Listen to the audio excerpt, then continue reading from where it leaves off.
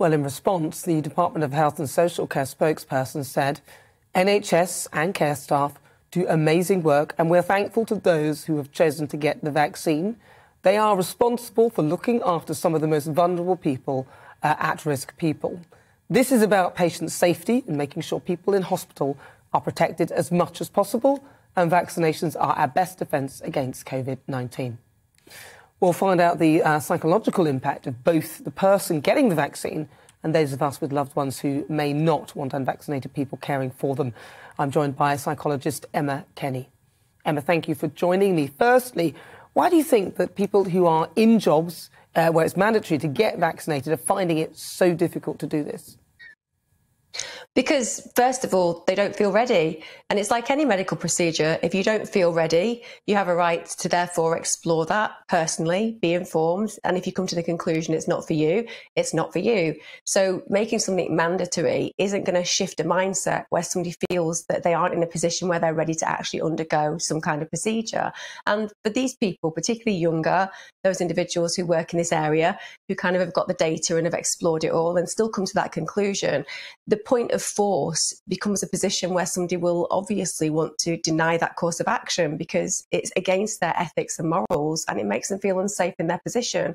Because the bigger picture is, if you are forced to do something that feels completely against your comfort zone and your will, then you accept a behaviour that then could become more problematic in the future. You have to draw a line sometimes and somewhere in the sand. And for these individuals, that's the line. So it doesn't matter how much coercion and force or even consequence to some degree. What matters is personal ethics and morals over one's body and the autonomy people feel around that particular issue. So that's why people are saying no. And that's why it's really important that we do as much as possible to stop this kind of course of action that will see nearly 100,000 people lose their jobs, which is absolute insanity when you think about the NHS and what's required for the NHS to work, which is all those workers. Well, you might say that the NHS may feel that differently towards it, and in particular, if you look at the numbers of the spread of COVID within hospitals, which is probably the worst place you can be and the most likely place you're going to catch it, I suppose from what they're seeing, they might say something different. Now, do you understand that from the other side, though, why people who have loved ones being cared for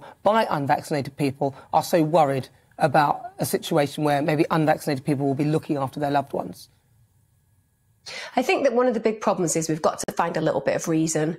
And the reason is they've been looking after your loved ones all the way through and will be doing to April. And that in itself is a bit of a problem because logic is being denied in this moment.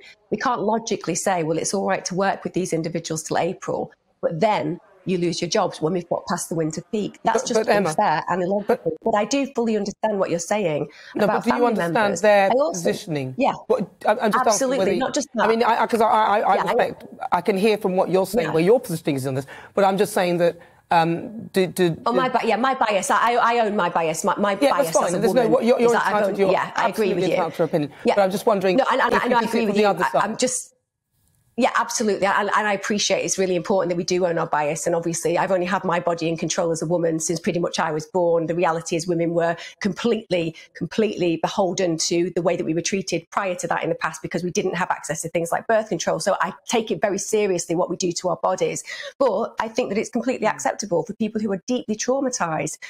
Point is, we've had 2 years of some people genuinely feeling like they might kill their grandma, they might kill their partner, they might kill their sick child.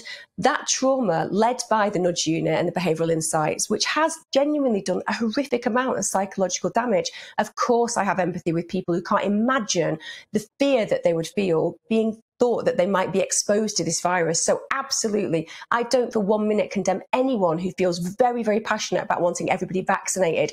Equally, it's important we don't condemn anybody who feels the opposite. What's important is, I think, at this moment in time with all the division, to recognise what's going to be best for our country. And it will always be personal autonomy. It will always be a great NHS service, and it will be listening to the professionals on both sides. And I think that your channel is great at bringing that balance, whereas I don't think we've had that. So I think a lot of people have been very traumatized. They're going to need a lot of help getting past that.